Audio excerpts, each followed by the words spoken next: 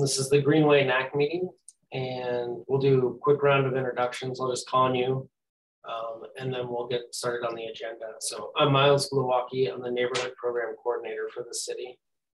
Mr. Barton. Good evening. My name is Kevin Barton. I'm the district attorney in Washington County. Thank you. David.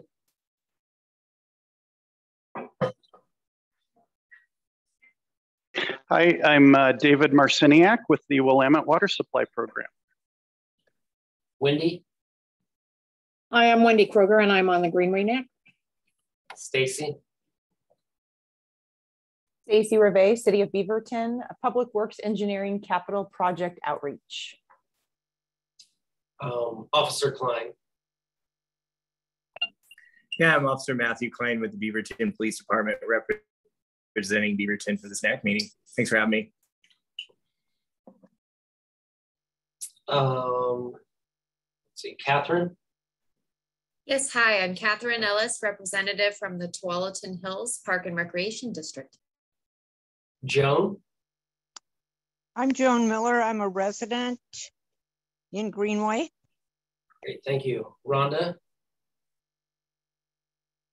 I am Rhonda. I am the recorder for the Greenway NAC. Thanks, Rhonda. Kevin. Hi, I'm Kevin Platt. I'm the code compliance officer that services the Greenway NAC for the City of Beaverton. And James. Hello, my name is James Terwilliger. I'm a resident in the Greenway NAC, and I am here to possibly be looking to be appointed to the alternate position to BCCI. Great, thank you, James. And Sunny. Hi, my name is Sunny Mehta. I'm Brian Decker's campaign manager, and I am not Brian Decker, although there are times when I knock on doors in Washington County and people just assume with a mask and glasses that we're the same person, but Brian doesn't wear cool shirts like I do, so thank you for having us, or me. Thank you. Okay, Brian. Okay, next on the agenda is the Washington County District Attorney candidates. We have District Attorney Kevin Barton here and the challenger Brian Decker, who Sunny is filling in for. And you each have 10 minutes. And Mr. Barton, would you like to go first? I'll let Sunny go first, but thank you. Okay, Sunny, would oh, there you are. You jumped around on my screen, sorry. You have 10 minutes. Does that include time for questions? It does, yeah. Great. Well, my name is Sunny Mehta. I grew up in Beaverton, graduated Southridge High School, and I am really excited to be here representing Brian. I will try and do my best. But Brian is a former federal prosecutor in the Obama administration and has been a public defender in Washington County for the last 4 years. He grew up the child of a single mother, and as a prosecutor in the Obama administration, worked to take illegal guns off of our streets. And as a public defender, worked to ensure that those who can't afford legal counsel are still provided with a strong defense. Brian's been endorsed by Mayor Lacey Beatty, Metro Council President Lynn Peterson, and Metro Councilors Garrett Rosenthal and Juan Carlos Gonzalez, including city councilors like Mariana Valenzuela in Forest Grove, former mayor of Hillsborough, Tom Hughes, and former council president of Hillsborough, Fred Noctegal, and all the way from Sherwood to King City to Banks, city councilors, and a couple mayors have endorsed, one former mayor have endorsed Brian's campaign, including organizations like the Washington County Democratic Party, the Independent Party of Oregon, the Beaverton Education Association, and Washington County UNISERV, Northwest Oregon Labor Council, AFL-CIO, United Food and Commercial Workers, Pro-Choice Oregon, PAC, Basic Rights Oregon, PAC, Asian American Pacific Islander Network of Oregon, Latino Network Action Fund, PECUN, the Farm Workers Union, Safety and Justice Oregon PAC, the Working Families Party. You should go to deckerforda.com /team-Decker to check out our full list of endorsers, because there are a lot. I'm glad to be here and representing Brian, because I frequently get frustrated as a campaign manager when he doesn't mention all the good folks that have endorsed his campaign. But Brian is running to prioritize prevention. The status quo isn't working. Addiction, mental health, mental illness, and poverty are the main drivers of crime, and we need real smart public safety means addressing issues before crime happens, not just reacting after the fact. Serving victims, those who've been harmed by crime deserve a voice in the criminal justice system.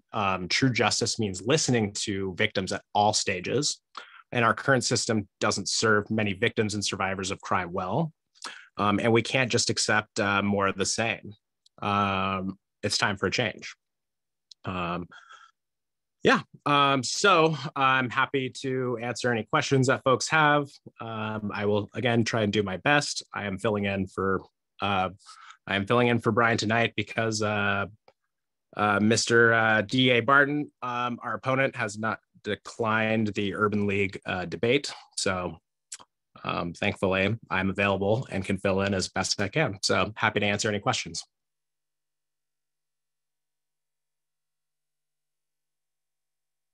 Yeah, James, go ahead. Hello, my apologies for the odd screen because I had some network connection issues on my computer, so I'm now in my handheld mode. Thank you for that introduction. I will admit that you mentioned a lot of endorsements. I've been involved in enough local politics in the last few years to know that endorsements can sometimes be a measure of one's connectedness, not of one's approval.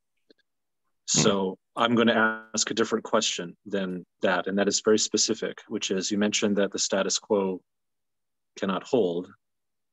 Can you please be much, much more specific than that? What is it that you expect your candidate to change if they get into office?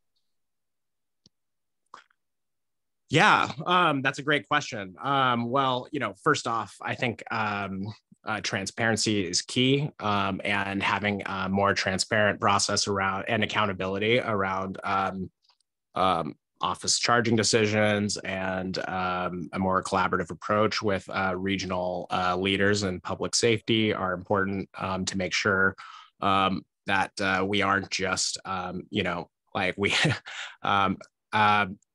DA Barton, told the Beaverton Valley Times that if you vote for him, you get more of the same.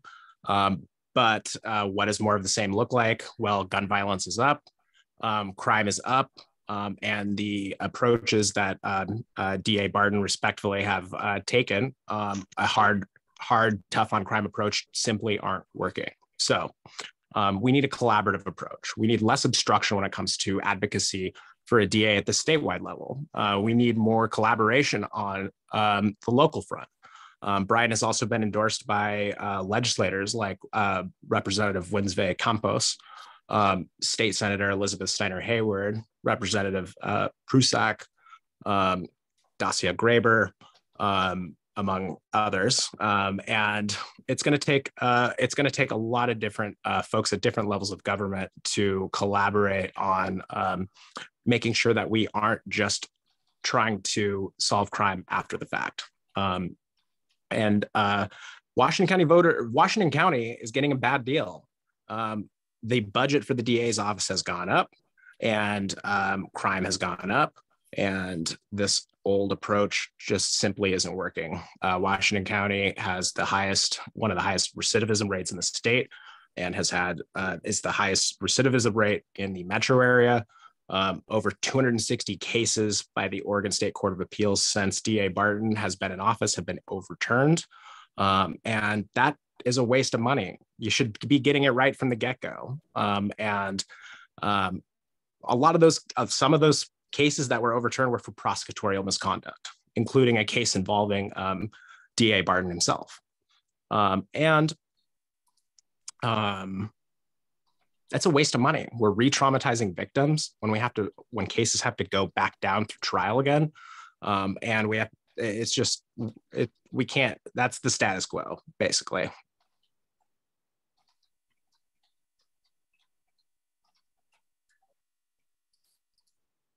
And from what we found on knocking over 10,000 doors and talking to thousands of voters, and engaging with community groups and local leaders and business owners, is that they want change overwhelmingly. Are there any other questions for Sonny? He's got a few minutes left in his time. James, did you have another question? I do, if that's okay, but if anybody else has one first, please, by all means, someone else should go first. I don't see anyone. Okay. Are the Terwilliger curves named after you? I am related to them. The person for whom we're actually named after the same person. The Terwilliger curves are named after the 6th person who arrived in Portland, who also happened to be the first blacksmith in town, by the name of James Terwilliger. And he donated a bunch of land, which is why it's all after his name up there near OHSU. So then my question following up is, if one's intent is to try to interject into the system before crime happens, how does one do that from the DA's office if a lot of the DA's purview is specifically related to areas of the criminal system that are specifically after crime happens? Well, unfortunately, I can't, I won't answer on behalf of Brian for like specifics about after the fact, but what I will say is that DA Barton has consistently been an obstructionist when it comes to statewide policy. So, I mean, just I will speak on my own behalf and just tell you that, you know, the DA Barton has been spearheading a conservative right-wing approach, tough on crime approach at the legislative level, instead of actually working on solving challenges and working to address systemic issues like, for example, the public defense crisis that Oregon has right now. I mean, it's outrageous. I mean, you know, in the position that DA Barton could have been lobbying for change at the state level and working with the Oregon District Attorneys Association to accomplish change, and hasn't, and has been advocating against policies that would move us forward. Has not, honestly, the campaign rhetoric I've seen regarding Measure 110 and the treatment measure for drug addiction has been obstruction. And there's a ton of money sitting at OHA that hasn't been distributed yet. And, you know, honestly, everything that I've seen discussed about in terms of, so I gotta cut in there. Yeah. Your 10 minutes are up. So okay, we have to make sure that there's equal time. So thank you. Thank you for your comments and for being here. Kevin, would you like to go? You have 10 minutes. Yeah, that'd be great. Thank you. Thank you all for having me. I'm going to respond to a lot of the statements and accusations that Sonny made in a moment, but I want to first tell you a little bit about me. And I'll preface it by saying I disagree with everything he said. So let me start first with who I am. I am your current district attorney in Washington County. I have served in the Washington County DA's office for the last 15 years, the last 4 of which as the elected DA. And the mission of the DA is really simple. It's to keep you safe. And as your DA, I believe we have done just that. Washington County is the safest large county in Oregon. And if you look at our combined property crime and violent crime statistics, the crime rates, it will show that not only are we the safest large county, we're 30% lower than the state average and 50% lower than the crime rate that is in neighboring Multnomah County. I was elected in 2018, and at that time, I beat my opponent by over 40 points. And I ran on the same promise then that I'm running on now, which is to do things like prosecuting criminals, protecting victims, and pursuing responsible reforms. And I've done just that in my 4 years. So some of the important and big things that we've done in the DA's office, aside from keeping the county safe as we've gone through a difficult last 4 years. But some of the big reforms and changes that we've made have been things like establishing a Veterans Treatment Court, which is a specialty court program for veterans dealing with addiction or mental health issues. We've established 2 different mental health courts to deal with people who are suffering from mental health issues, a domestic violence prosecution team, which our county never had. We've established a cold case unit to go back and try and solve old unsolved sex cases and homicide cases going back to the 70s. A county-based hate crimes team, the first and only one in the state that we actually funded using a federal grant. We established and are working to build what's called a Family Peace Center, which is to serve both children and adults who are dealing with trauma, so things like child abuse and domestic violence, to address something called ACEs, which is trauma that kids have when they're younger. It stands for Adverse Childhood Experiences. The idea is if we do more for younger people when they're younger, hopefully we'll see them less in the criminal justice system when they're older. And we established a couple of years ago Oregon's first and only diversity legal job fair to help diversify the employees, not just at the DA's office, but in the entire legal community that serves, of course, the Washington County community. So those are just some of the things we've done in the last 4 years, alongside, as I said, our core mission, which is keeping people safe.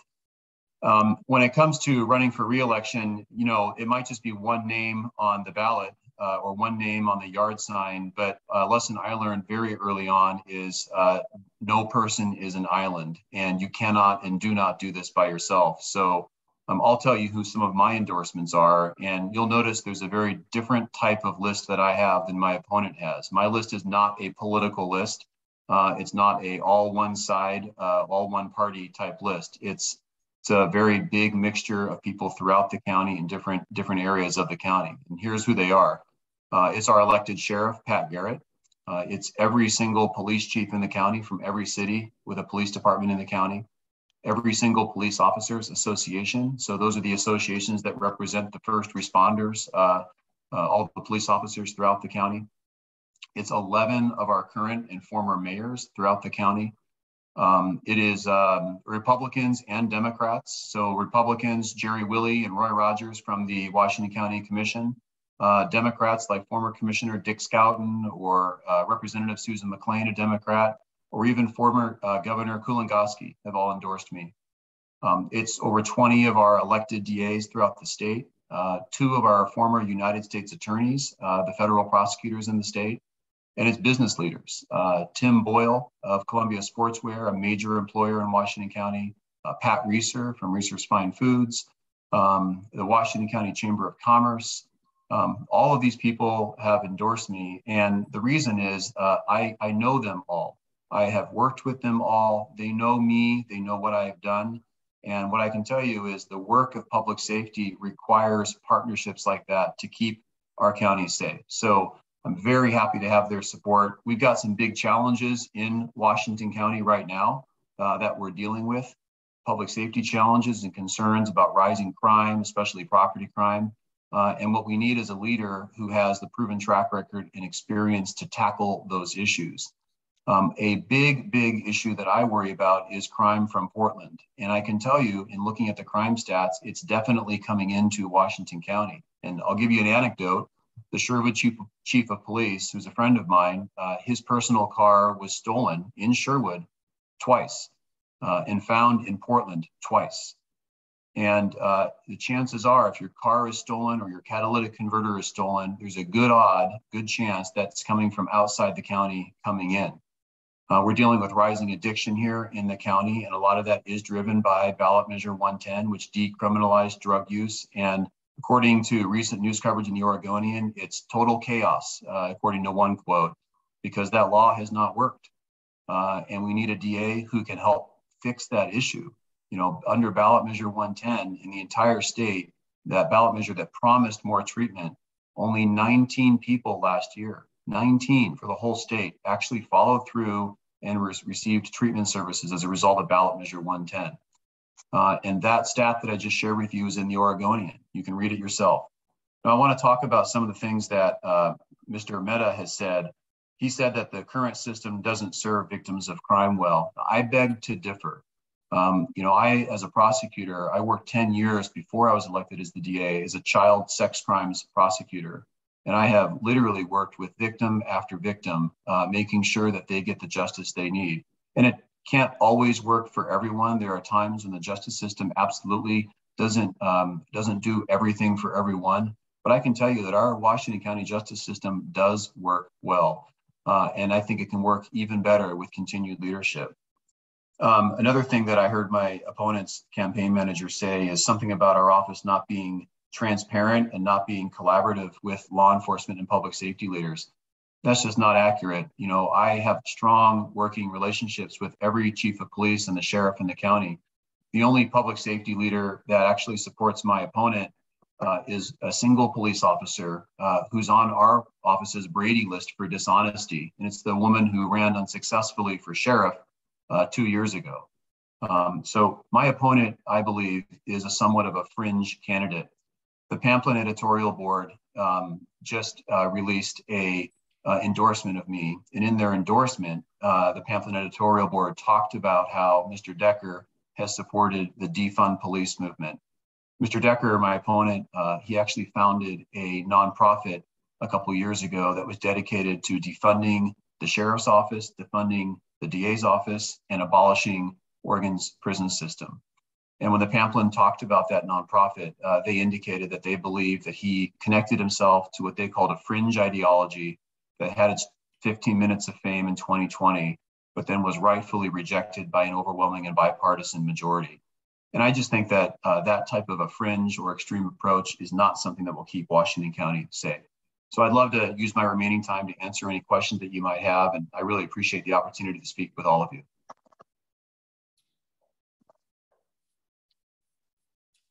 Mr. Terwilliger. I regret to feel like I may be the one who's asking all the questions here on all of these. So please, if anybody else has any questions, I assume I'm not the only one in the audience. One thing that the previous speaker also was mentioning was that, if I'm going to extrapolate, that the position of DA does exist in an ecosystem, that the DA may be mostly in charge of things that have happened post the crime occurring, but that true safety, true everything is a holistic thing. And I must admit, I'm a little bit troubled by what you're saying about Measure 110. Now, I will admit I'm a recent replacement back to Beaverton. I grew up in Beaverton, but I've been living in Washington for the past 10 years. So I'm a little bit out of context. And so I apologize if I'm missing something. But generally speaking, my understanding is that the opposite of addiction is not sobriety, it is community. And so maybe Measure 110 was incomplete, but I'm worried about an approach that recriminalizes a behavior that is still a symptom of something else. And so I'm curious if you can comment on what you think the actual solution is to what's obviously a crisis in the city. That's an excellent question. Let me start by saying this. First of all, what does Measure 110 do? Measure 110 does many, many things. It's titled the Treatment and Rehabilitation Act, and it was overwhelmingly passed by the voters. There's no doubt about that. The voters spoke and it was passed.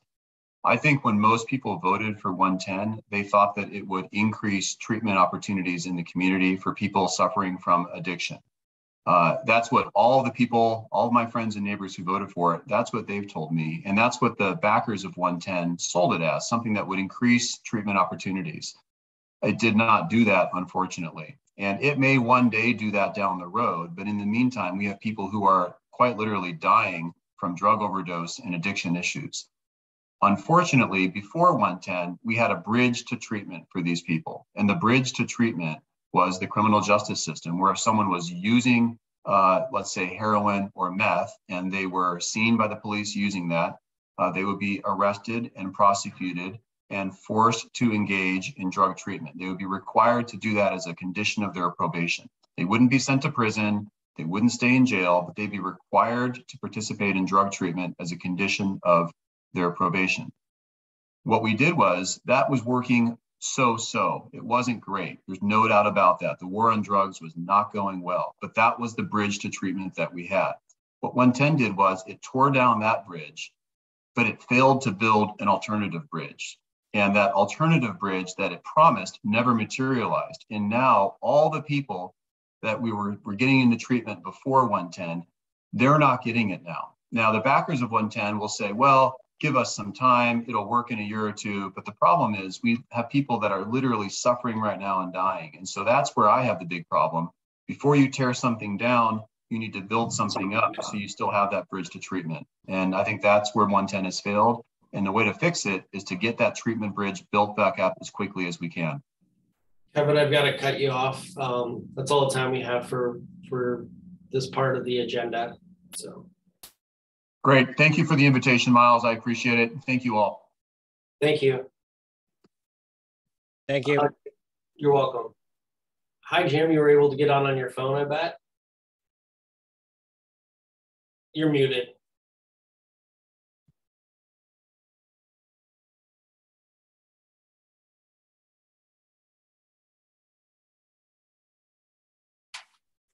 Okay, I think I'm set. Can you hear me okay, Miles? Yep. Okay, I'm on my phone. I don't know. I used two different computers and they both couldn't get connected to Zoom, and I don't know. And matter of fact, my phone couldn't until I disabled the wireless and made it use, until I disconnected the internet, and then it's working on, data from cell phone. So I had exactly the same problem. Me too. So, so anyway, I guess we can go ahead. My cell phone is my source of time, and I can't see a time on it, but we'll go ahead. Let's go ahead with. Do we have a community police officer there? We do. Yep. Okay, let's let him talk. Hi, it's Officer Klein. Thanks for having me.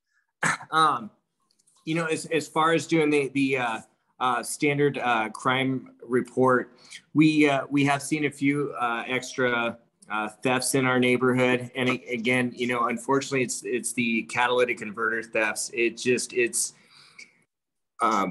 plaguing our area. We've actually successfully caught several people doing it.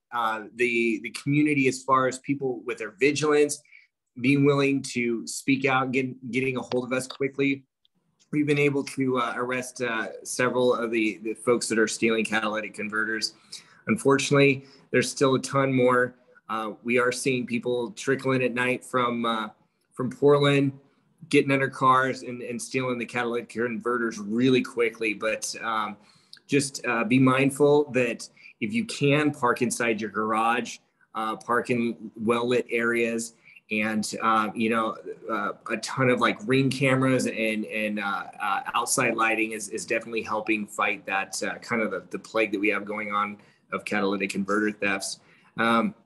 We also, I don't know if you've heard, our chief and deputy chief have announced their retirements. So our deputy chief is already retired, and then our current chief, it's coming up pretty quick. I think in the beginning of May, she's leaving. Well, we have an interim chief on hand, Stacy Jepson. So we're excited to see what new leadership will bring. It's been incredible serving under Chief Groshong. It's been amazing, and we're all sad to see her leave, but we're excited for her future adventures. And some more good notes. Let's see, I've got a list here. We've got, we just sent 3 new police recruits to the academy Monday. So they just started. We actually have, let's see, we have 6 recruit officers that are currently going through our orientation training, and they're going to hit the road with coaches here pretty quick. And then actually tonight we have some reserves and cadets doing their training, and they'll be graduating shortly. So they'll be out on the road. So it's just been really exciting to see a ton of new officers, a lot of training going on, getting to have our volunteers back in the building. It's really been amazing. And so that's kind of some of the exciting things that are going on with the department. If anybody has any questions.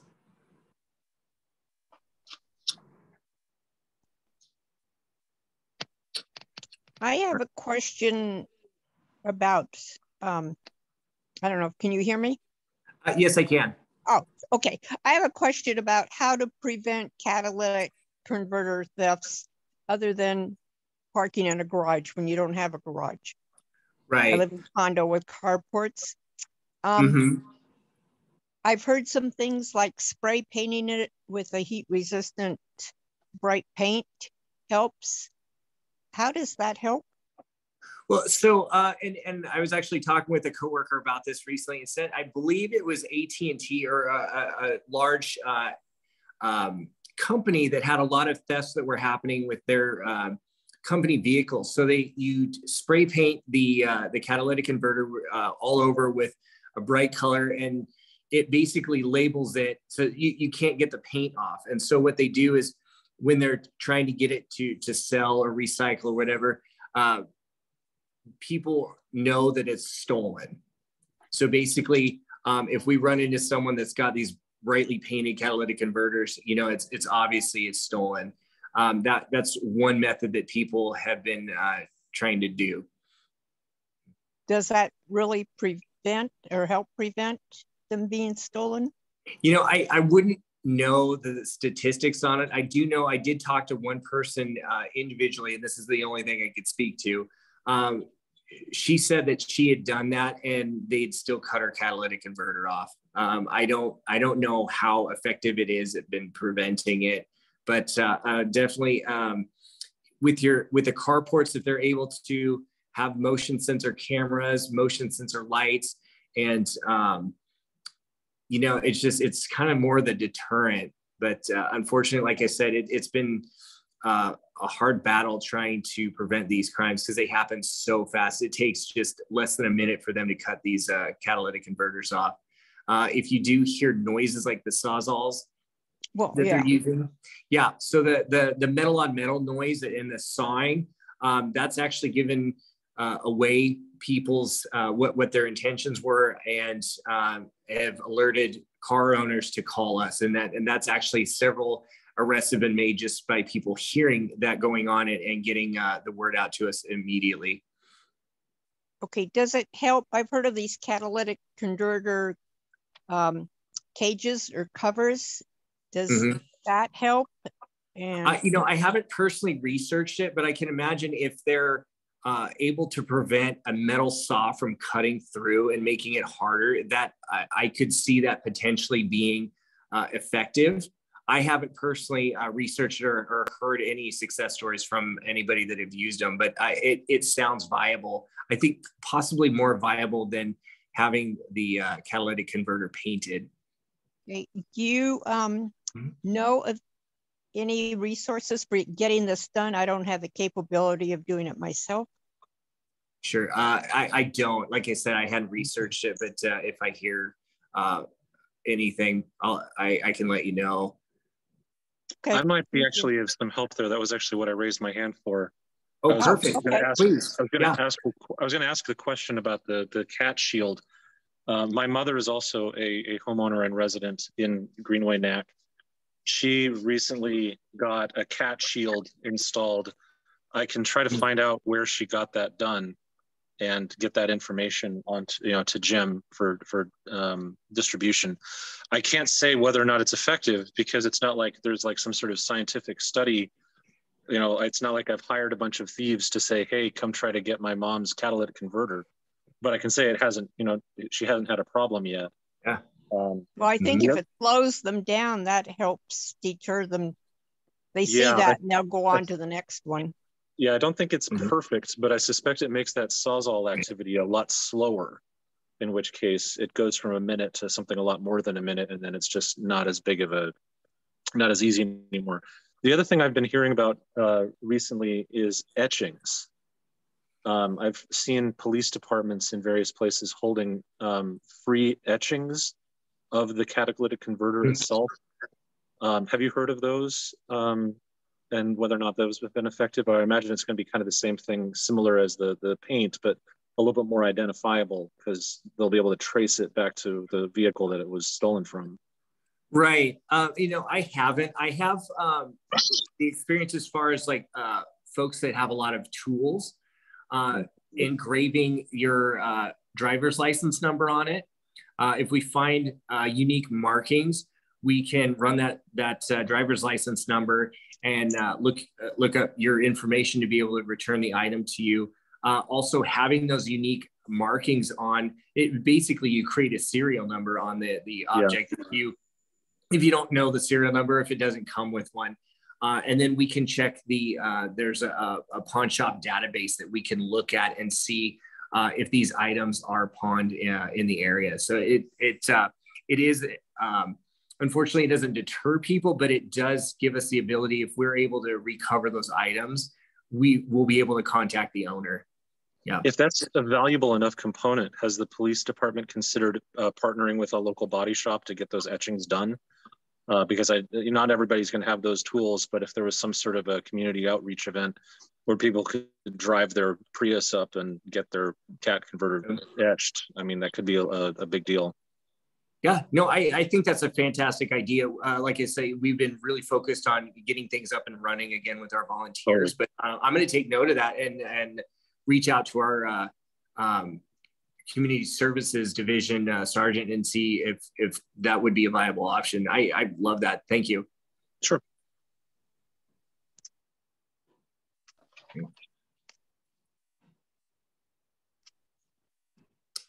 All right, I think that might be it for me. If no one has any more questions, thanks for having me. It's good to see everybody again.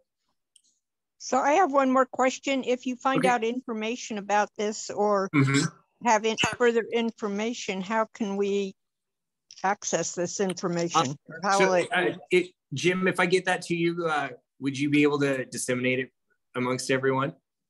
Yeah. Okay. I think, the new notification thing, if everybody signed up for it, it'll work good when we do an email. But if they haven't, and I don't know if it got mentioned at the beginning, but that new notification thing is a pain because you got to do a password, and it rejected my first 2 passwords. I thought were pretty good passwords. So you got to be determined to get through the thing. But you only have to do your password once and sign up for what you want. But that's normally how we disseminate information, is through the email. But I'll get it to you. Okay, we can disseminate information to board members, etc. And hopefully, I suggest you sign up for that notification, and then I'll just do it that way. Awesome, thank you.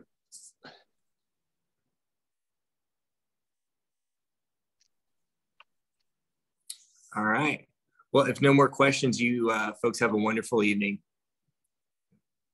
Thank you. Thank you very much. I'll continue on here. Kathy, I heard you on earlier. I can't see everybody on my phone, so I'm a little bit of a disadvantage, but do you want to go ahead and give the presentation for Tualatin Hills Parks and Rec thing?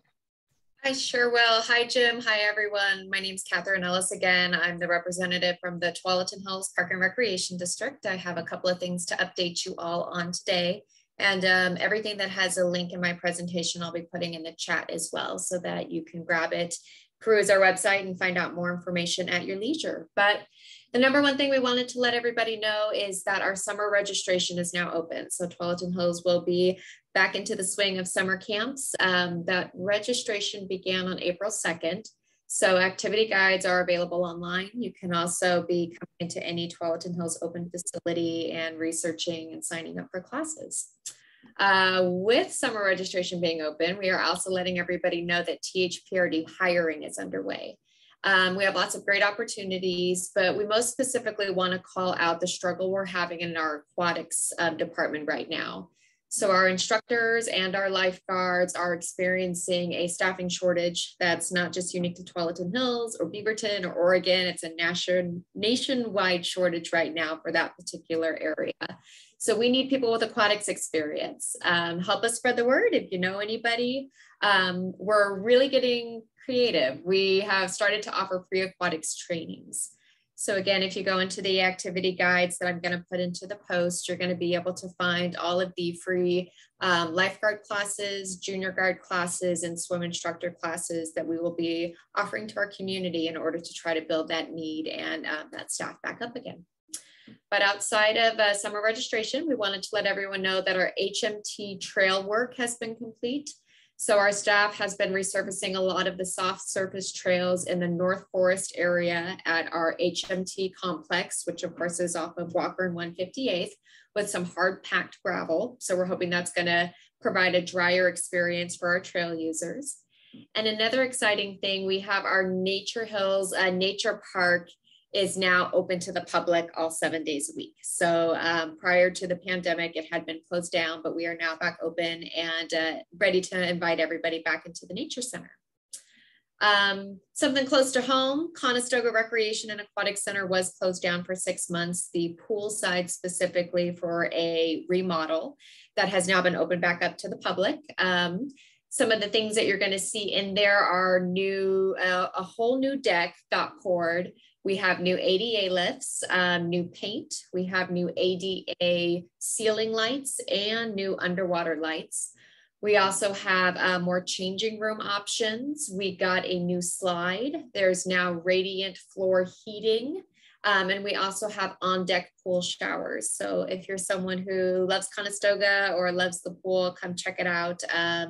It's ready for another 30 years. The last thing we wanted to let everyone know, again, something that is going to be close to home here with Greenway, is Tualatin Hills and Washington County were awarded Coronavirus State Fiscal Recovery Fund grant. And one of the things we're going to be doing with that is installing a total of 3 permanent public outdoor restrooms. And Tualatin Hills has selected 3 sites for that. Hazeldale Park, Schiffler Park, and one to go in at Greenway Park. So that's very exciting specifically for this community. There will be some public engagement beginning this spring as we start to go through the planning and really the evaluation process of when those will be installed. So that's kind of the highlights for today. I'll pause for any questions anyone might have and put more information in the chat. I'm Joan, I'd like to, let's see, what do I want to say? I have been a long time swimmer and deep water aerobics participant at Conestoga, and I love having the pool back open. Oh, good. And the deep water aerobics class on Monday and Wednesday is fantastic. We have a fantastic instructor. That's Marnie. Yeah. And we had between 30 and 40 people in the pool on Wednesday morning. Had a lot of good energy. And so I'm really glad it's back open. Well, Joan, we're so happy to have you back. We love hearing that. And, you know, we actually took a picture of you all and sent it on to our management because we were so excited this week to see how many people were back and in the pool again. So thanks for that shout out. Happy to have you back. I thought I saw you, when I saw your face, I thought you were the one that was taking the pictures, walking around taking the pictures. Yeah. James and then Wendy, I think. And sorry if I got that backwards. Let's have Wendy go first. I've talked to Blue Streak already today. Wendy. Hi. Let me turn on. I'm really actually, there's a picture of me. See, I'm really actually here. Hi, Kathy. It's so nice to see you. Good to see you too. I was wondering if maybe the next meeting, if you could bring an update on a couple of the things that I know THPRD has been kind of working on. One is, what's the status of the crossing on Scholls Ferry for the Greenway Trail? You know, for the Phantom Creek Trail at Greenway, sorry. What's the status of that? Because I think there is some movement on that, but I don't know what. And secondly, could you give us an update kind of on what's going on at Cooper Mountain? There's a lot of stuff going on at Cooper Mountain that it's not immediately in our neighborhood, but it's a place that a lot of us go to. And it would be nice to know what some of the updates are from what's going on there. Absolutely. Well, Wendy, of course, you know, we can get you in contact with Bruce Barbarash, who would have the most immediate information for both of those. But I'm happy to go ahead and do a little bit of research. And then when we meet up again, I'll specifically make sure we're highlighting that in the next recap. Well, I was just thinking everybody else might want to hear it too, so that'd be really Absolutely. cool. Thank you very much. Yeah, it's good to see you. Good to see you. Okay, James. Thank you. So just on a lark, I decided to bring up the Conestoga Rec Center on mapping tool. And I can't help but notice that the rooftop is flat and bare. And I'll admit a certain bias. Whenever I see a flat, bare rooftop, I get a little cranky just because it feels like there should be something up there, like solar panels or a community garden or something. And so I was just curious, with all of the renovation and stuff of that building, has there been any thought about what to do with that lovely open space on the top of the building? You know, I can't say immediately, James, that there's been talk about it. I do know that the district has done a lot of research into solar panels over the years. I can't really speak right now directly to why it is that we haven't leaned more into that. But again, I'll be very happy to bring some of that information back up next time. And then as far as the garden area goes, I agree with you. I love seeing those, but a lot of it has to do with how much weight bearing we can actually put on the roof when it comes to more significant things like that. But I'll do some research and bring that answer to you the next time we meet. I appreciate that. Thank you. Of course. All right. Without any further ado, Jim, I'll kick it back to you. Okay, thank you very much. And Miles, is the fire service update going to start yet? They sent an email out saying they were actually going to come to Zoom meetings anyway. And has that really started? I haven't really seen them yet. Okay, so that's good. We're a little bit behind schedule. I do have a clock in front of me now. And let's go on to the Metzger Pipeline East project. I think it's the two people involved. Are they both here? And if so, can at least one of them start? Yep, they're here, Jim. Okay, it's yours. I'll let you introduce yourself and give your presentation. Great, thank you so much. Can everyone hear us okay? Yes. Good, thank you. Hi, my name is David Marciniak. I'm with the Willamette Water Supply Program. So we'll take a few minutes tonight to update you on our project. It's a drinking water pipeline for the Tualatin Valley Water District, City of Beaverton, and City of Hillsborough. And I'm joined tonight by my counterpart with City of Beaverton, Stacy, if you want to introduce yourself. Hi, everybody. Good evening. Stacy Rive, City of Beaverton, Public Works Engineering, and I am the public outreach specialist for any of our major capital projects. So we get to coordinate with a lot of different jurisdictions, including the Willamette Water Supply Program, Washington County, ODOT. And as you all know, there is a lot of construction that's going on in and around and through Beaverton. So we thank you again for your patience. So David and Willamette Water Supply Program has been great to work with. So I'll go ahead and let him start his presentation. Great. So we put a slide show together here. We have some things going on that are very specific to the Greenway NAC. So thank you so much for having us. I'll go ahead and project that. Hopefully it's showing up on your screens. If you can, anyone give me a thumbs up, looking good. Thank you. Great. So I'll run through some information here, give you a little overview of our water system too, for those of you that haven't heard too much about us. So Willamette Water Supply System is the water system we're building. So what happened was that several decades ago, multiple jurisdictions around the area were doing water resource planning, looking at their long-term goals to meet service needs. And they all came to realization that they needed more water to help these thriving communities. And in doing their studies separately, water districts do this typically, their own studies, they all came to similar realizations that the Willamette River and using water credits that each agency has from the Willamette was a viable, cost-effective way to go about getting that future water supply. So Tualatin Valley Water District, City of Hillsborough, and City of Beaverton formed a partnership to build a joint water system to bring a new water resource into the area. And it's a redundant supply for all those communities, helps with emergency supply, emergency storage, and really one of the true drivers as they're meeting that need for service is to make this the most earthquake resilient system in the state. And it'll be able to meet a lot of service goals. If there is an event, a Cascadia subduction zone event would be a very large earthquake that would impact the area heavily. This water system would be able to survive and get water into the community, into the areas of needs to help with the recovery. So that was the combined driver for the communities. And here's a nice graphic that just kind of shows, you know, that Cascadia subduction zone and how we're really designing everything with that in the back of the mind to make sure we build a hardy water system that'll be up and running within you know, the same week of an event to get service back up to the communities. So briefly here, this is a project overview, shows the water system. Starts in Wilsonville.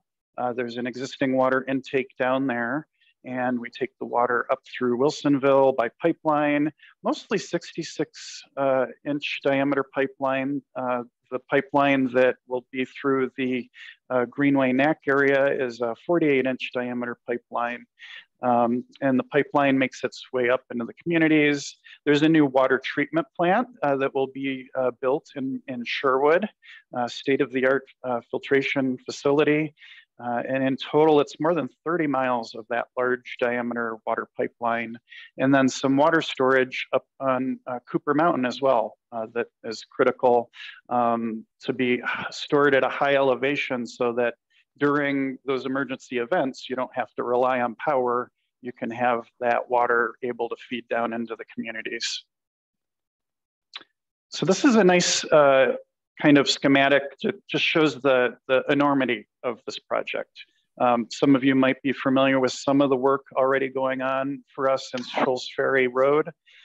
So you see a bunch of pictures here. The one in the top left in particular kind of shows how we work down a busy street that's got you know, business park nearby, sidewalk area, and then we're putting that pipeline in the street. So it takes up several lanes of traffic, and you see the drawing that kind of shows how we plan that out. You know, so it's a sizable work area, and it is mostly within Scholls Ferry Road. And then kind of walks you through, you see these bottom pictures digging a hole. It's typically an 8 to 12 foot hole that we put this pipeline in and install that, and then restore that back to the surface grade in whatever area we are. So it's quite a process, and we keep it moving as quickly as we can, but it is a big construction and important regionally for the community, so it does take some time to install a water system of this nature. I spoke a little bit about the roots of the program going back decades in water resource planning. This kind of shows how that has evolved over the years. You know, back in the early days, working up through some of our permitting, design and construction, and then the goal is to have this system up and running in 2026, July of 2026. Overall, we have work going on in a variety of areas. This shows our progress for the total water system. Down at the Wilsonville area, these intake facilities, they're about halfway done with construction right now. Water treatment plant is just breaking ground, so no construction progress there, but it's fully designed and all planned out. We have about 25% of our pipeline in the ground right now. Some of you might be familiar with the Roy Rogers Road widening that the county did. And what we did is we partnered with the county during that project to actually install our pipeline while the roadway work was going on so that we could get the work done more efficiently as they were doing that construction. And then up on Cooper Mountain, those water storage tanks, not quite broken ground, they're just starting up there. So they're getting ready to be underway there. Big driver for us is local economy. We love demonstrating how we're giving back to the local economy, and we track a lot of what we're doing in the community.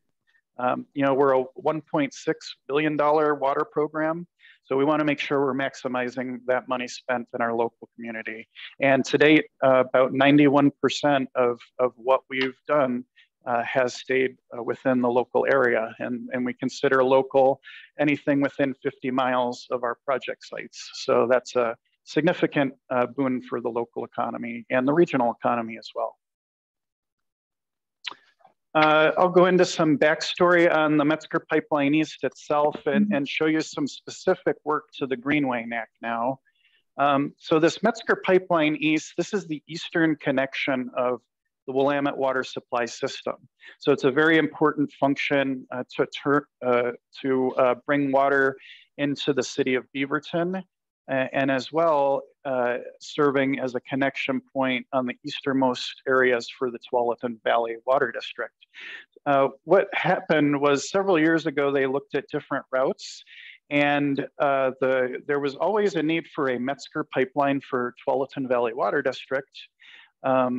But in addition, City of Beaverton had some water needs to install some 16-inch diameter pipeline for system redundancy to help tie their system together, in addition to this eastern extension that was needed for a new water service. So they looked at combining the projects. It's a good way to reduce community impacts by just having, instead of concurrent construction projects, one after the other, after the next, to treat them as one project and take a more holistic approach and combine them all into one construction area. So that is how the Metzger Pipeline East evolved. And here we have a picture that shows Beaverton's work that's part of this partnership for putting in the water system. Stacy, I don't know if you want to take a minute there, kind of talk about the partnership and the Beaverton part of the water line. Sure. So as David mentioned, this is a combined project. So the City of Beaverton has a 16-inch water line installation project that's going in simultaneously as the 48-inch water line from the Willamette Water Supply Program. So this does help, obviously, cost savings, limit rework through combining construction. And it's always nice to not see a road ripped up twice, right? That's kind of how I look at it. So that's nice. And then one thing to kind of mention is, I'm sure most of you are familiar with Western Avenue. So the 1.1, so there are three different parts of the MPE, or this Metzger Pipeline East project. There's a 1.1, a 1.2, and a 1.3. The 1.1, so 48-inch water line with the 16-inch water line, is going along with our Western Avenue road work. So it's already a heavy lift doing the road work, but you know, combining different jurisdictions and coordinating with lots of different contractors, of course, that does make it even more complicated. But I feel like coordination effort has just been going really well, and it's been seamless. So thanks to all the teams involved in that. And then 1.2, again, that work is along Scholls Ferry, and that's where we're also working with Willamette Water Supply Program. And then 1.3 actually continues on down to Roy Rogers. Yeah, so looking at those phases here, thank you, Stacy. This shows how that's broken up. So really working from Western, that 1.1 phase on the north. And then the second phase is the middle portion, which goes to Greenway Park. That's actually the dividing line between our second phase and our third phase. Then that third phase, taking that pipeline work down to Roy Rogers Road, where the pipeline's already installed, and it connects into the new water system there. So in total, that's about 6.8 miles of the larger diameter 48-inch pipeline, half a mile of 24-inch pipeline, which is the Metzger connection portion, which is on Hall Boulevard, and then about 3.2 miles of that 16-inch pipeline, and several tunnels. To get under the waterways, Fano Creek, for example, we tunnel under Fano Creek twice. as well as tunnels under Highway 217 and the West Railroad line.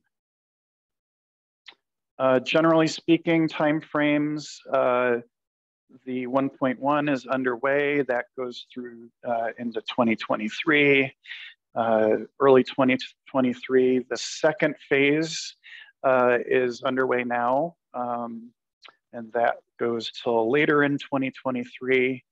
And then that third phase, the MPE 1.3, is just been awarded, hasn't broken ground yet, and that heads into 2024. So lots of work going on throughout the next several years there. The earliest work area we had was to cross 217. So some of you that travel through this area have probably seen multiple projects going on. So ODOT has a project going on to enhance access and flow through the area.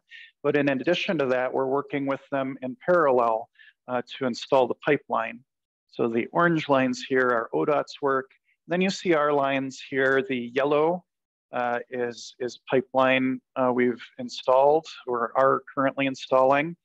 The solid lines are actually tunnel locations. So that gives you an idea of the tunnel locations to get under the roadways and highway. And the yellow is the 48-inch. And then the red, since this is such a congested area, we actually sent the 16-inch up Cascade and then tunnel across the highway towards the park and ride there. So that kind of gives you a snapshot of how we maneuvered through that challenging area. So most of this is significantly done. There's a lot of work still to be done on Cascade, but a lot of this work up through the ramp area with the yellow line is complete. And they're currently in Scholls Ferry Road near the park and ride, installing pipeline. So now specific for Greenway Park area is the new work site. So what will be occurring down here is it's along Scholls Ferry Road. We've worked with THPRD to acquire a work site. And what that entails is a tunnel shaft. We needed a large area where we could create a tunnel to go under Fano Creek.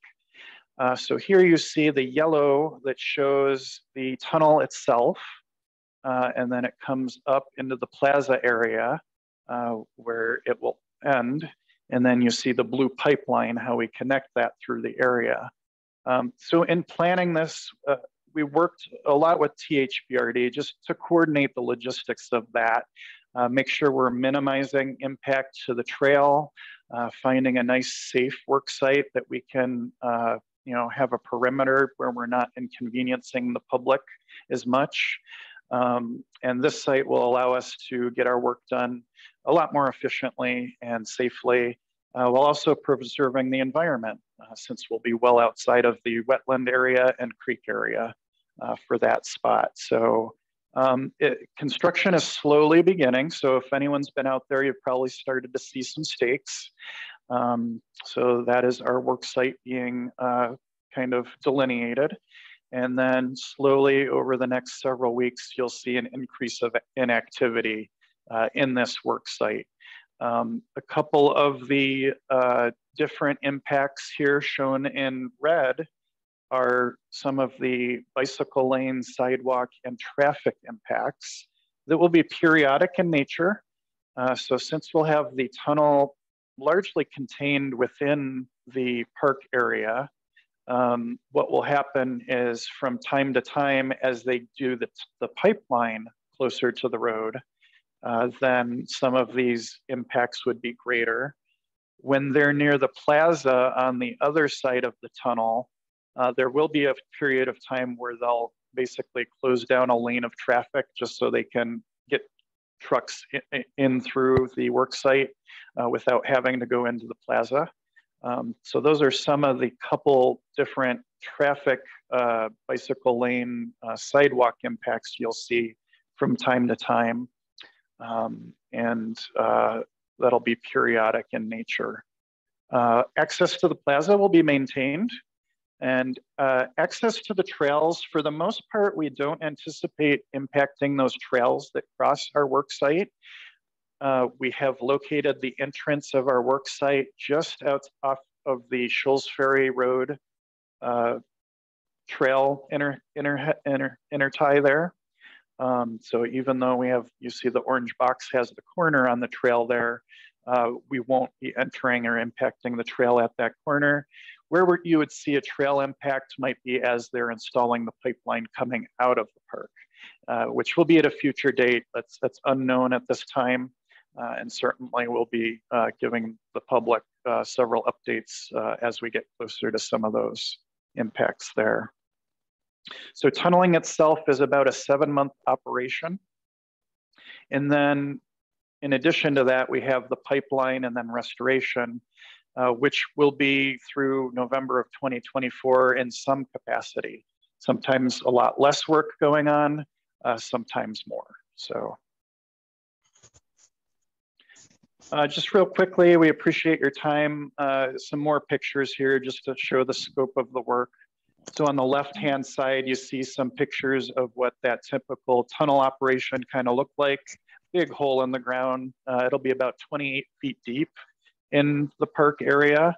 And they'll perform the tunneling down there. It's all very contained, so you don't really even know what's going on much. And then some activity above the ground with some cranes lowering materials and taking out materials as needed. And then on the right, you see a couple of our pipeline laying activities. So the upper one is them putting the pipe on the ramp area, the off ramp for Highway 217 to Scholls Ferry. And then the lower one is an aerial view of some of the night work that's been going on in that area as well. So you can just kind of get a feel for the enormity of it and complexity of coordinating all this. Real briefly, just to kind of give you an idea, our traffic setups vary through the area. We try to be in the middle of the road as we're working through the community. That way we can have construction going in each direction around us. So this kind of depicts our ideal setup, but we do need to go to either side of the road on occasion, whether it's for getting ready for a stream crossing like here at Fano Creek, which you saw on the earlier map, or it might be to just get the pipeline to the other side of the road where there's yet less utility conflicts. So in situations like that, we send it off to the other side of the road and then kind of stack traffic on the opposite lanes, as you would see in this diagram there. To learn more about us, we're pretty active out there to educate people. Enter a lot of our information on ODOT's trip check tool. So they have a very nice interface where we can enter our current construction impacts and any impacts to traffic areas. And then that broadcasts to like Waze and Google Maps and some of those smart devices out there that are becoming also common these days. We have a great partnership with City of Beaverton. There's a 1610 AM is a City of Beaverton owned frequency to share general information and for emergency broadcast purposes. So we actually broadcast some information about the project and current traffic impacts on there as well. And then individualized detour education. We just really like to go around to groups such as this, to those neighbors that are most impacted. Stacy and I are constantly knocking on doors and meeting people just to explain it as we go and answer any questions that are out there. Website we have set up, people can visit is the ourreliablewater.org/MPE. That gets you to our main page. And you can also email us or call us. You see the information there. We're very active on Twitter as well. We send out a lot of traffic alerts through Twitter and YouTube as well. If anyone wants to catch up on some good videos, we have several videos that are on YouTube that talk about just the importance of the project, also talk about our progress, in addition to just interesting little video clips of different work going on around the community. So with that, I'm sure you might have a few questions, or maybe that was enough for you, but we'll have a large impact in the community for several years to come, and we look forward to keeping you all updated as we build our project through your neighborhood.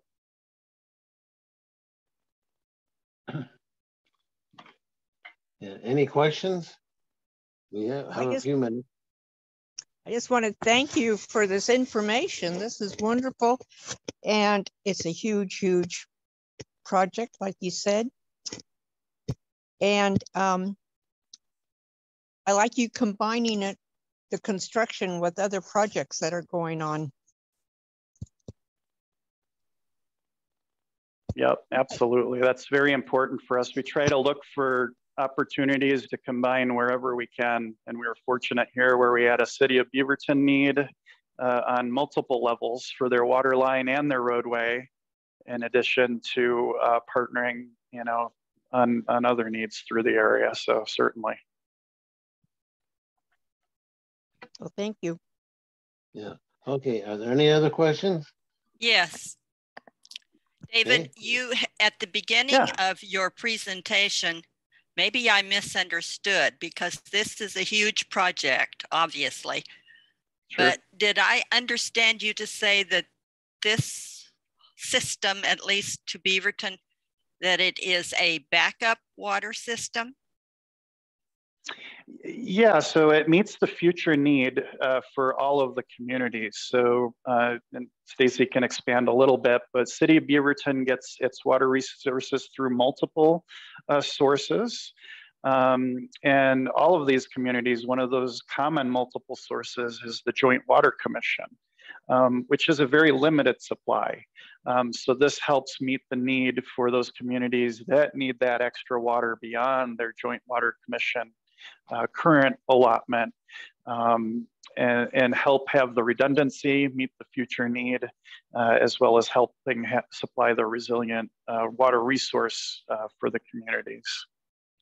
Okay, so it is considered an auxiliary or backup plan at the present time, once it's fully completed.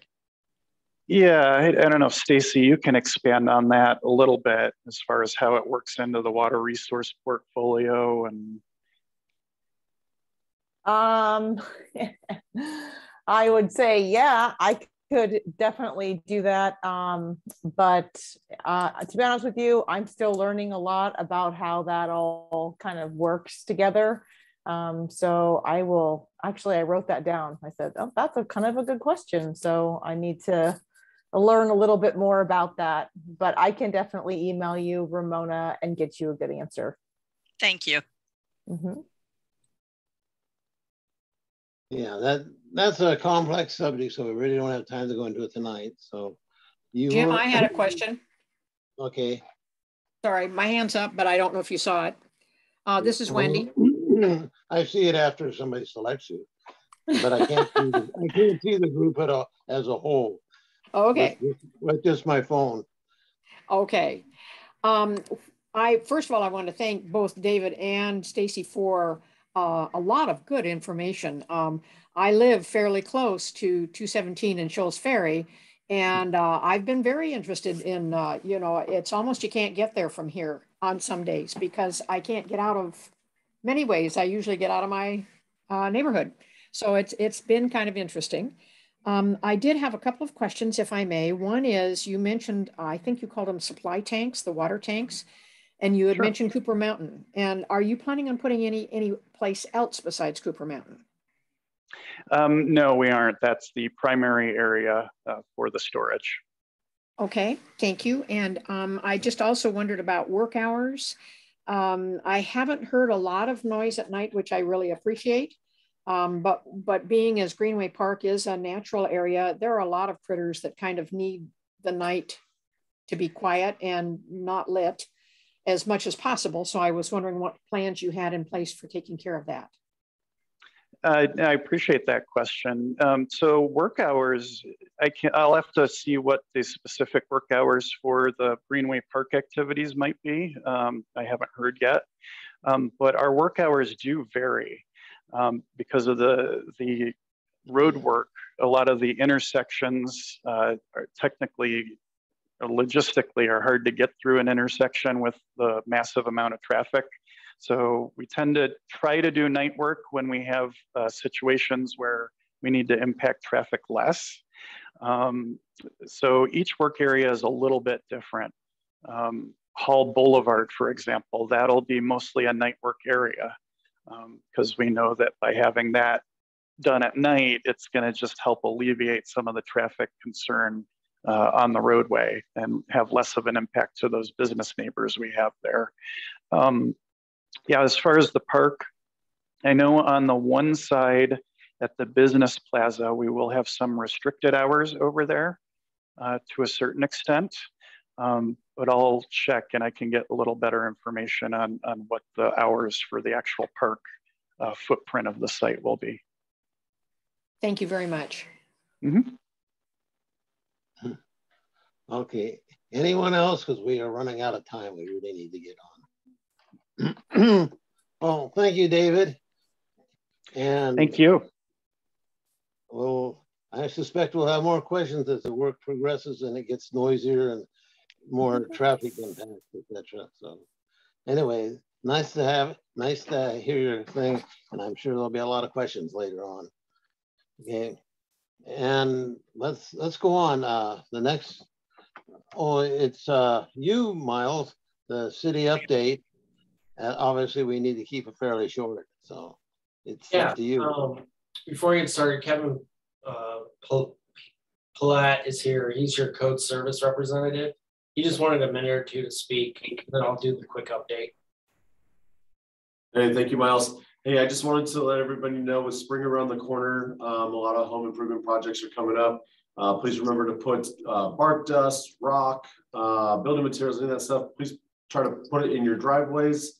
If you can't, please try to let us know ahead of time so we're not getting calls about the roads being blocked. It's been kind of a big issue.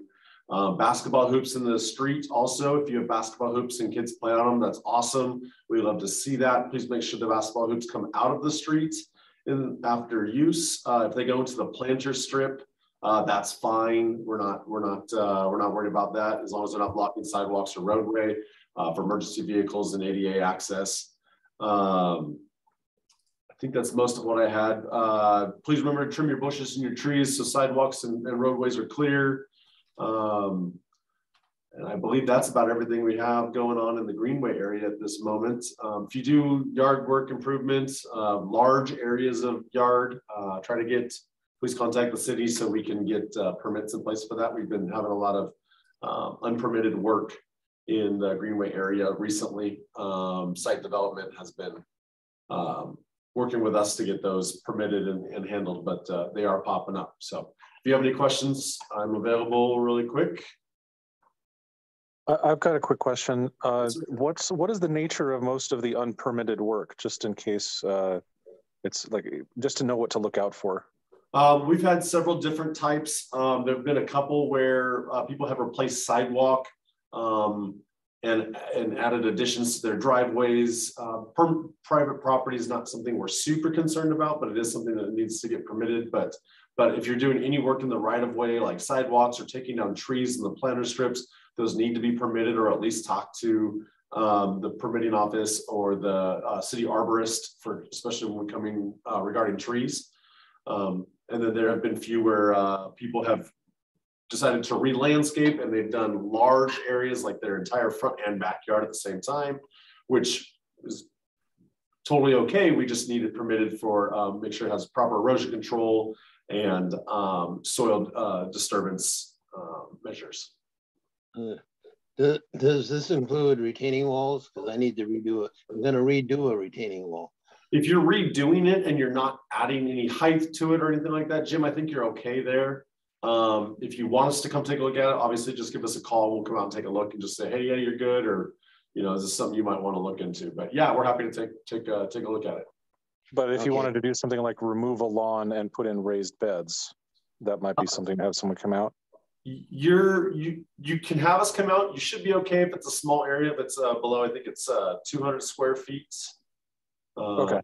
So you should be okay if you're operating within your yard and doing yard improvements. That's okay. We don't have we're not too worried about that.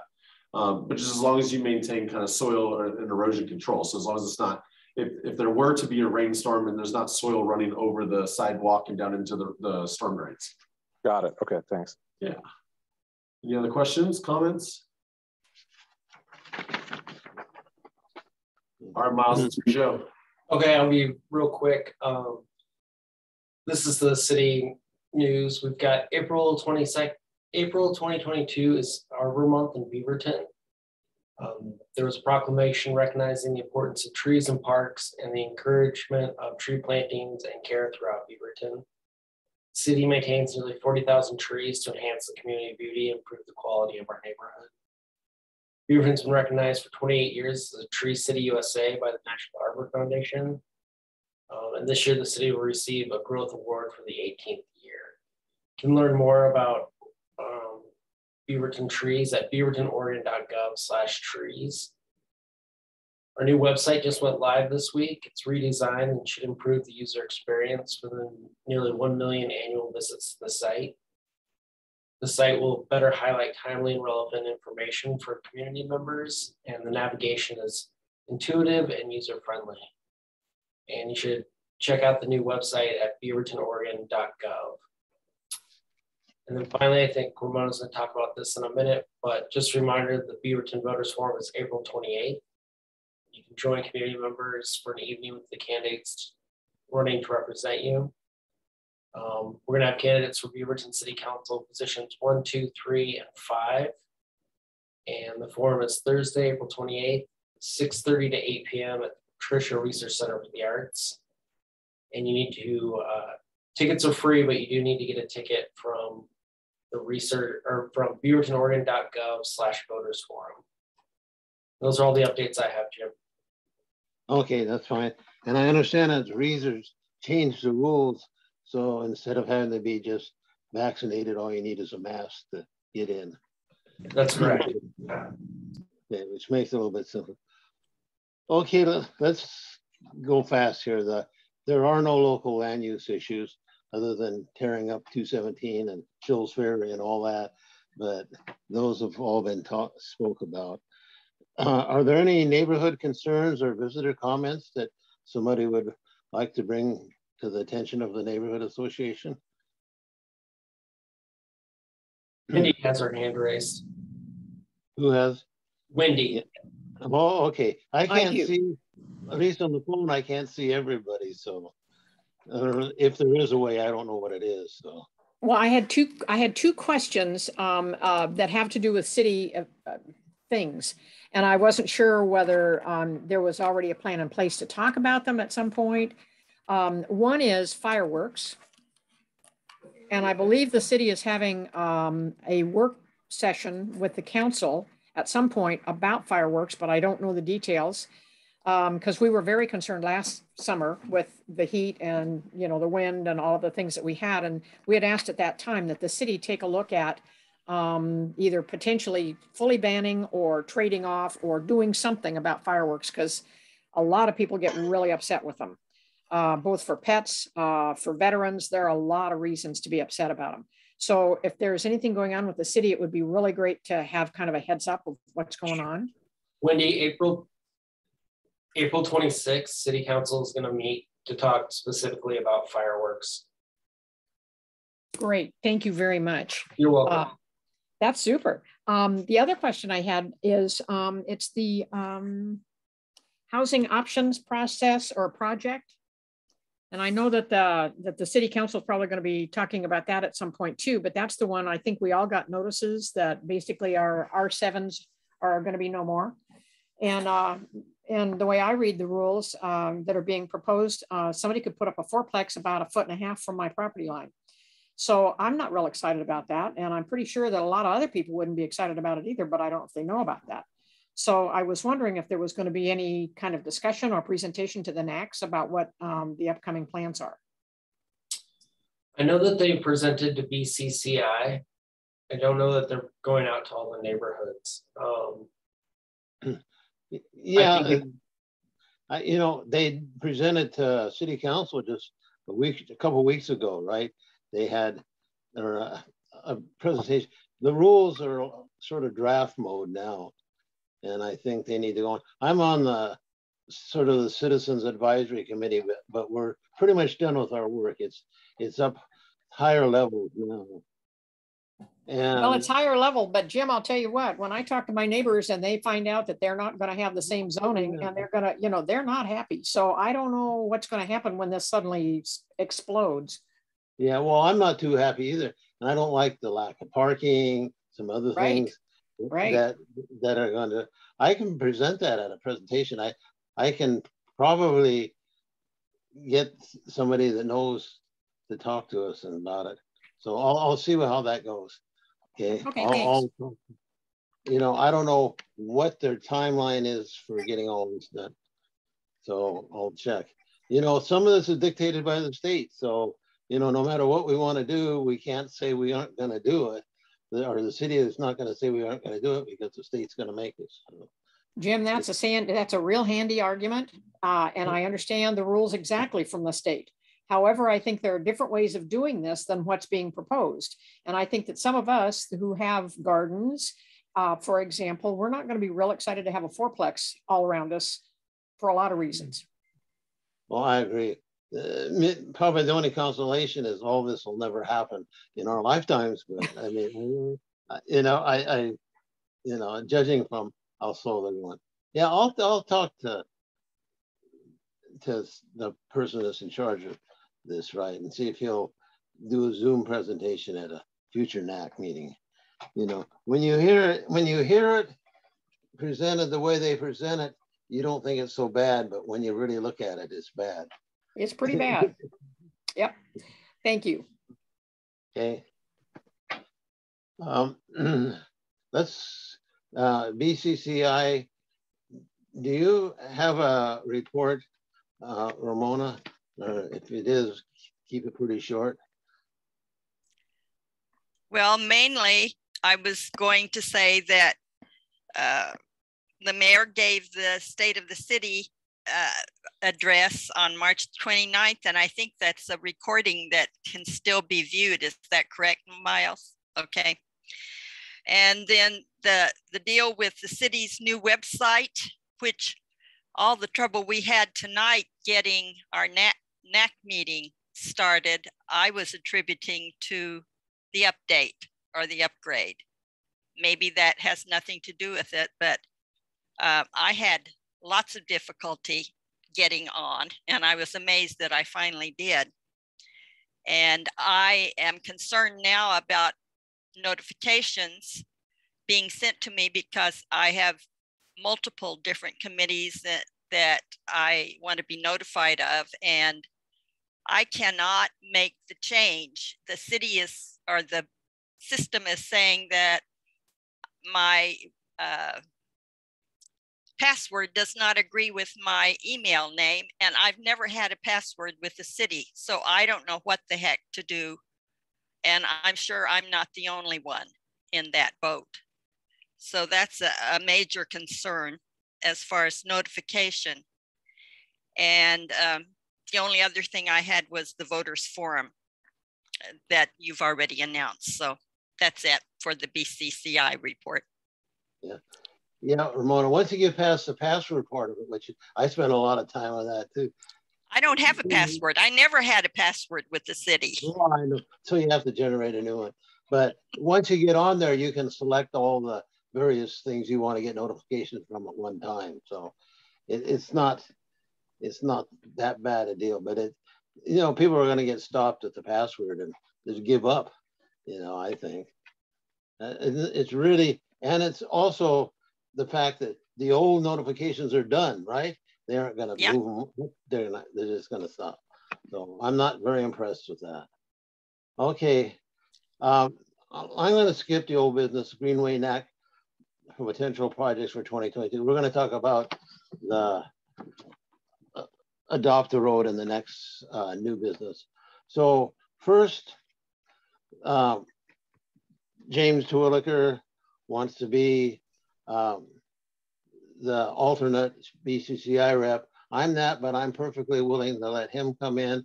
I think it's time we bring some new, younger, more enthusiastic people into it.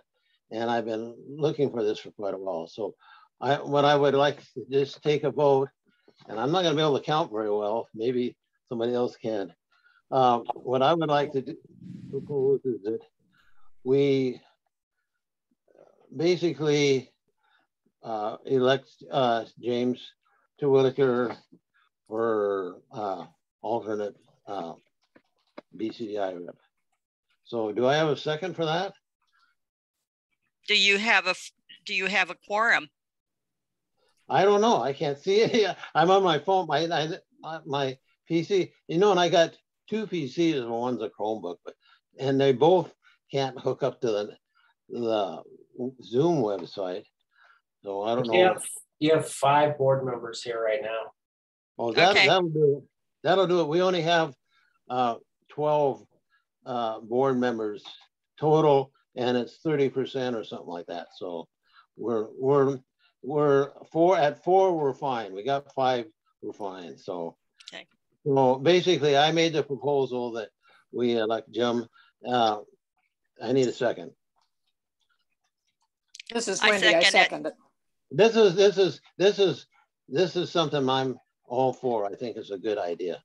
So, you know, I appreciate you got your that. Second. I didn't know actually that I was displacing you, Jim. I was told that it was vacant, and now I'm feeling a little weird. They displaced me for a long time. You get okay. You get 80, you get thrown away. So, but that's fine. Things have changed a little bit, and I'm perfectly willing to do this. So, okay, I appreciate that. I just wanted you to know I didn't actually know that you were filling that role. I was told it was vacant, so I'm well, just so you know. I don't know where they came up with that opinion, but I think it's a good idea. I really do. Okay. You know, if we don't bring the younger people in and start building up, you know, at least middle-aged people, our NAC's gonna just disappear.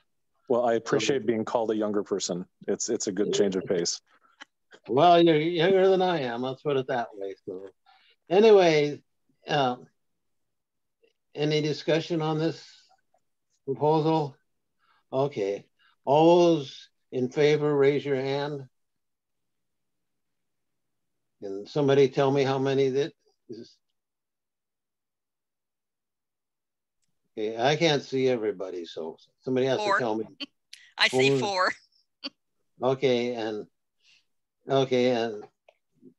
therefore there's only 5 quorums. So, you know, all those opposed can say nay or abstain, but 4 wins. So that's a done deal. And you will be notified by Lanny tomorrow, as you know, for the new meeting and everything. I appreciate that, Jim. Thank you so much. Very grateful. I look forward to serving. Of course, again, we also have an unfilled vice chair. I mean, would you be interested in that? I mean, you can. I actually would not mind if it's unfilled and if it's a role that would do some help. I would not mind it. Well, you saw what happened tonight when I couldn't get on. I mean, you know, and I'm getting up there. Yeah, I would like to really recommend you. And we have a quorum, which we don't always have, even at election time. So, you know, I would like to put it this way, and we have we can, outside of elections, have a special election. So I would like to nominate you as vice chair, which right now is an unfilled position. Okay, I'm willing to serve. And do we have a second? I'll second. Okay, so all those in favor, raise their hand. Yeah, I can't see from my standpoint, but I want to assume there's at least 4 hands raised. There are. Okay, so Jim is our new vice chair. I think that's really a good idea to get a vice chair. I did, you know, I haven't missed a meeting for ages and ages, but I have more and more things that could take me away, you know, health issues, etc. So totally. I'm flattered and I'm very grateful, Jim. Thank you. Okay. Of course, you realize eventually I'm going to suggest you take over being chair, but you know, one step at a time. Yeah, one step at a time. I thought that was too much for now. Okay. The other thing we need to do is discuss our adopt a road cleanup, which we were talking about the 23rd, which is also Salt Cleanup Day and all that, but that doesn't bother us. So one question is, do we have 4 people that will volunteer? You know, that's important. I didn't check the website to see if that date is available, but I don't think it's a problem. April 23rd, is that what you're talking, Jim? Yeah. That's that's this coming Saturday. Right. Whoops. Are you still there? Yes. Okay, just a second. Bob, are you available? Yeah, for road cleanup. Okay. So I missed some of that. I knocked my phone over. So do we have 4 people?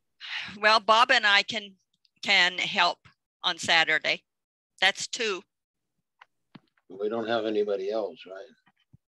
I don't know. Where are our other voters that were voting a while ago? If it were a little bit further out, that's exactly the kind of thing I'd love to help out with. But unfortunately, this weekend I'm finishing off my move from Redmond to Beaverton. Oh. Well, I don't know. Maybe it's really unfortunate I can't see, and this is really a strange failure on the way it's failed, because I've used 2 different computers and my phone would not work on going through the internet, but it did through the cell service. So I'll go down and reset my router and everything after the It's meeting. not your router, Jim. It happened to at least 2 others of us. I had the exact same thing happen to me. Oh, okay.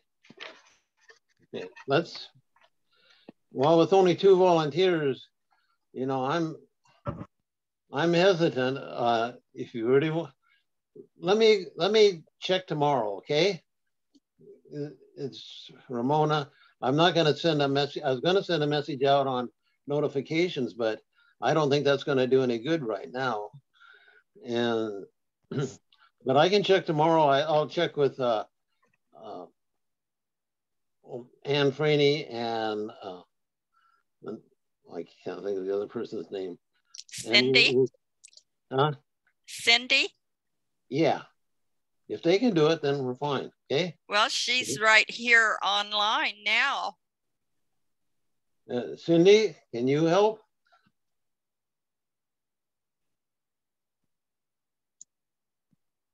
At least her name is appearing. And there's Joan. Joan hasn't, that's me. I have an injured hand and arm, so I don't know with one, if I could just do it one-handed. Nope. Otherwise, normally I'm available to help with things like that. That's okay. How about you, Cindy? Can you assist this Saturday?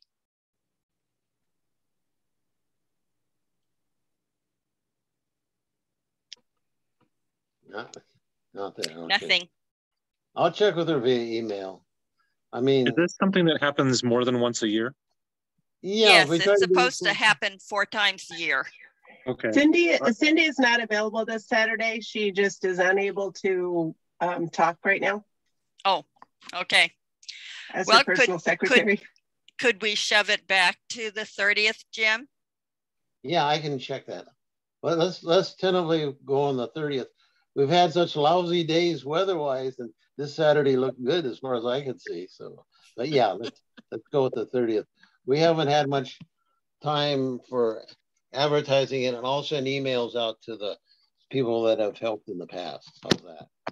Okay. Or, you know, if I get some of this other information I'm supposed to get to help people, you know, that the people have said they're going to send, then I'll do it.